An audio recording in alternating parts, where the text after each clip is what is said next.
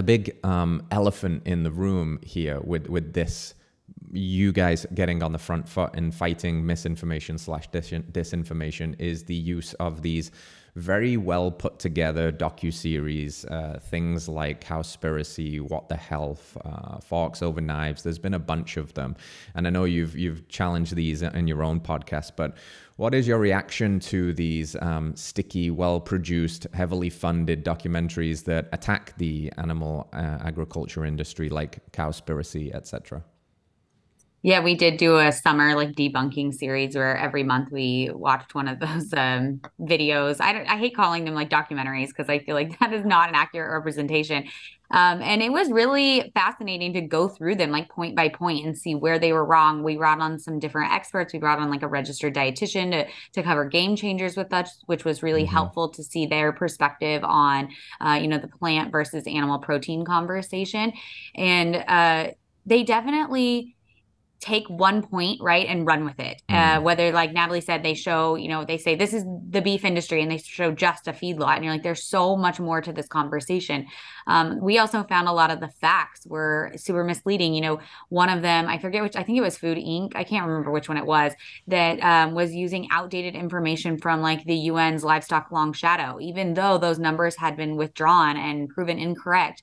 There's no like notice on it on Netflix when you watch it saying like this is outdated or this is, I think there should be some kind of disclaimer now on some of those videos or movies that have been disproved.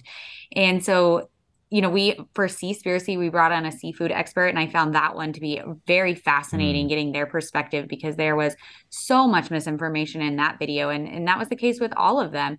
Natalie and I personally, part of our podcast is that we have been working on a docu-series where we'd be able to highlight different pieces of agriculture and be able to cast, agriculture in a more truthful light and bring that nuance to the conversation.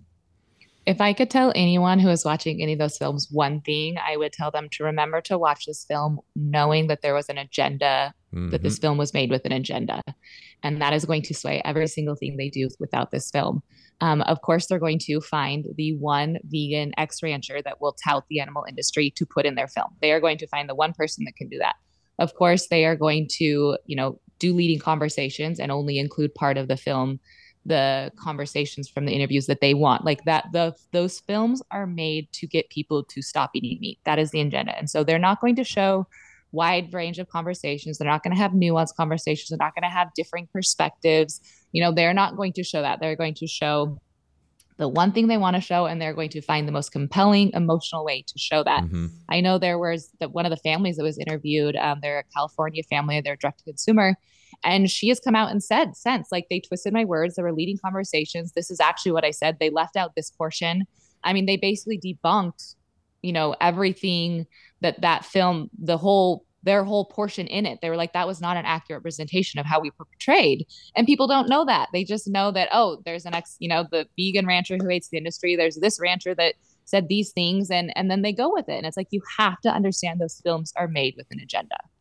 Yeah, I think too, a few of the people that we interviewed actually were like, for Seaspiracy, we interviewed Valentine Thomas, and she said she had reached out and said, like, I would love to be a part of this. Like, can I help find people for you to interview?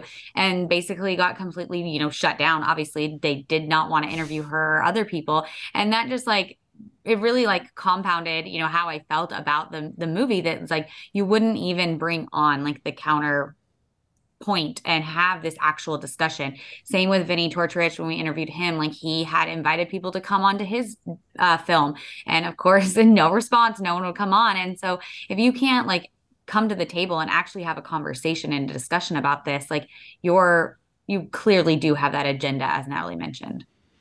It's very, very important for people to consider that, I think. And I almost fell victim to it because Cowspiracy came out a long time ago now. And I remember it was long before I was in this world of even talking to farmers and ranchers. And I remember like watching that documentary and sitting with myself like, damn, I got some hard decisions to make. But then there was still a thread of curiosity and like this little thing that was left in me that went, but documentaries are designed to basically feed you a narrative and confirm that that is the way. So let me do some counter arguing with this thing and turns out that, yeah, it's a lot of mistruths just blatantly. And it seems like it's easier to trick people than it is to convince them that they were tricked. And these are really good at doing that. So the solution, I'm guessing this is where it gets into your journey into podcasting and such, is to continue to be a beacon of truth and to have more nuanced conversations, like you say, to invite experts on that challenge the dominant narratives, because these are the dominant narratives now. There's a lot of money behind them. There's a lot of funding behind them. There's a lot of products that are being sold on the back of them, etc. Hello, friends. If you enjoyed that clip, then you can watch the entire thing by heading to this link over here, or you can find us wherever you find podcasts by searching Radical Health Radio. If there's value here, please hit that like button. Let us know in a comment what your biggest takeaway was, and hit subscribe. Support the show as we support you. We'll see you soon.